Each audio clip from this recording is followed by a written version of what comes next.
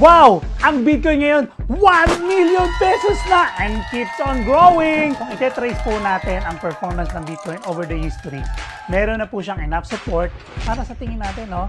It will go higher. Okay ba yun? May papakita ko sa inyo dalawang date. Itong isa, December 17, 2017 versus December 17, 2020. O, di ba? Ngayon, ang tanong, ano ang value ng Bitcoin after 1 month noong 2017? Ano nangyari? Ito, tingnan nyo. Oh, no! Sa tingin nyo, ano ang mangyayari sa Bitcoin on January 2021? Ilagay nyo po yan sa comment section. Magbigay nga kayo ng presyo. Sa tingin nyo, ano magiging value ng Bitcoin on year 2021 January? Alam po natin, medyo may pagsubok po ang nakaraang taon natin. At alam din po natin na pwede rin po tayong magbagong buhay. Pero, kasabay po ng bagong buhay, bagong opportunity. Same family, pwede ka pa rin kumita ng pera. O, lahat yan online at meron ako i-share sa inyo na sa tingin ko, magugustuhan nyo another source of income para tayo patuloy na nag-grow sa daigdig ng cryptocurrency. This is Manalo, dito sa Digitalbiz. At dahil pinag-uusapan po natin ay bagong opportunity, bagong buhay, may nakita po kami. Ito po ang Velas.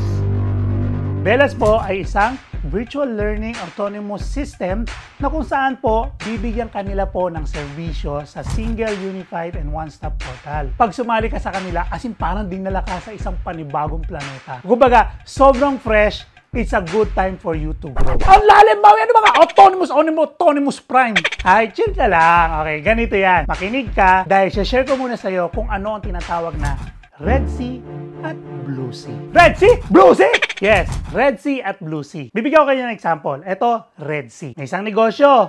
Lahat kayo, puro tapsilugan. Sa buong isang kalye, sa loob ng 1 kilometro, magkakatabi kayo, lahat kayo tapsilugan. Pare-pares kayo tinitinda, pare-pares din ang presyo. Pare-pares itsura ng pinggan.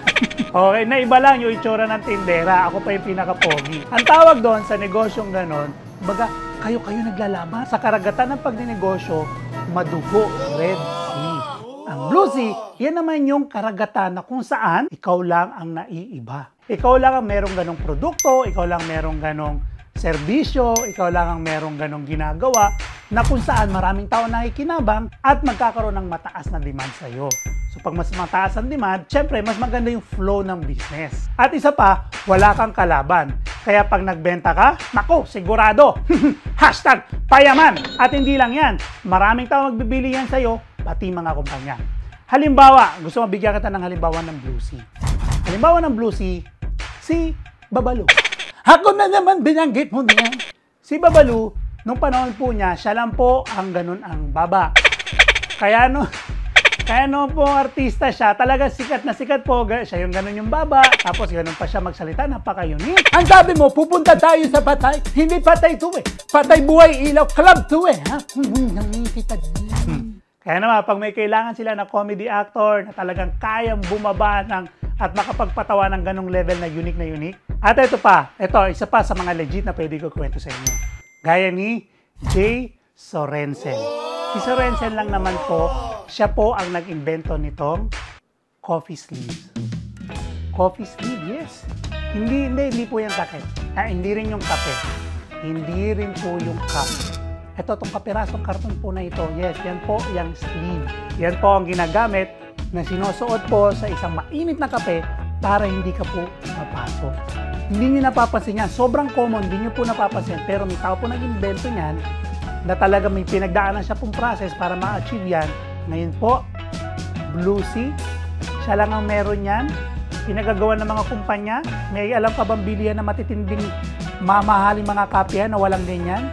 Okay, siya lang po ang may sole na patent. Ang pangalan niya po, nakapatent dyan. Bilyonaryo na siya ngayon. Blue Sea. Ganon din po ang Velas. Nasa Blue Sea siya, sa blockchain, na pwede ka pong magkaroon po ng sarili mong secured smart contracts. Tapos, yung mga smart contracts, pag-usapan natin nga sa ibang video. Pwede ka rin po makabuo dito ng sarili mong decentralized web space. O kaya, you can share your own computer resources mo para magkaroon ka rin ng mga coins ng Velas coin. O diba, VLX. Ayaw mo nun, kumbaga yung computer mo tambay lang or pwedeng pakinabangan ng isang kumpanya na kumikita ka.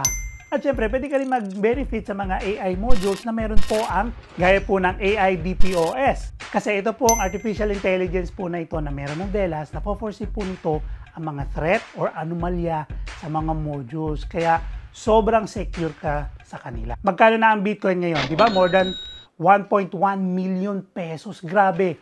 All the more po na magpupush po ang technology at yung online universe. At syempre, ang kasabay po niya, habang lumalaki po yan, mas nare-recognize as mas acceptable na at mas magagamit ang mga blockchain at lalo na ang concept po ng decentralization. Kung saan po, as much as possible, ang goal po, ma-maintain po yung decentralization. Ibig sabihin po, we let the computation do the process. Umiiwas at inilalayo po natin ang human factor. Yun pong mga error, yun pong mga corruption, yung mga behind the scene, mga under the table, inaalis na po natin yan. Yan po yung maganda na nai-offer po ng Velas. At alam nyo ba, all the more po na mas detach ang tao at lagi po yung system po yung nasa work, mas nagiging legit po ang decentralization ng crypto space. At kapag nangyari yon, syempre, alam mo na, mas safe ang pera mo at yung kung anumang mga transactions na meron ka kasi walang human involved. Oh, I'm sure nagagandahan kayo. And syempre, to get Velas, you can go directly po sa velas.com or pumunta rin po kayo sa mga exchanges na available po na meron. Gaya po nitong bitcoin.com exchange, Changely Pro, EXMO, BW, Probit Exchange, HIT BTC, Bitrex, and ZBG. Velas, syempre, is not just all coins. Tingnan nyo in every part dyan, okay, valuable po ang asset yung mga lahat pong nakikita nyo po. Ayan po yung isang, kumbaga, yan na po yung daigdig nila, planeta, na pwede kang maging part po nito na makikinabang ka rin, meron ka mga reward at pwede ka rin pong kumita. At alam nyo kung ano yung isa sa pinakamagandang gusto po namin dito? Bukod dyan sa meron dyang messenger, meron din pong wallet, so syempre part na rin po yan. Ito pinakagusto ko, staking. Di ba? Alam nyo ba, you can earn 18% per year. Kung yung pinasok mo, pwede kang kumita ng 18% per year passive. Ang ganda nun. Ay, grabe, seryoso, ang laki nun ha. Tsaka huwag kayo mag-alala, may kakaroon tayo ng tutorial para dyan on a different video. Pero again guys, don't forget, di ba sinasabi namin dito, just do your own study. Siyempre, maganda rin yan na ngayon, nalaman mo, nagkaroon ka ng glimpse ko ano yung Velas. Nako, if I were you, bisitahin nyo po ang kanila pong website, velas.com. And siyempre, click mo na rin po yung survey na meron kami sa description box ng video na ito para malaman nyo po yung mga things na sa tingin nyo ay pwedeng makatulong sa inyo in your journey. Don't forget, keep on seeking. This is Maui Manalo na lagi po namin sasabihin, guys, i-invest nyo lang po yung amount ng money na willing kayong mawala. At the same time, i-spread yun na rin po. That's it guys. Thank you very much for watching. And I hope may natutunan ka. I-apply mo rin, bisitahin mo, pag-aralan mo. At hindi lang yan. Ikaw rin, huwag kang tumigil sa pag-aaral. Paano? Manood ka ng mga videos na ina-upload natin dito. Subscribe to Digitalbiz. Click the bell button para ma-notify ka sa lahat ng uploads na meron kami. Sana all! At syempre, follow mo na rin kami sa iba't ibang social media na meron kami.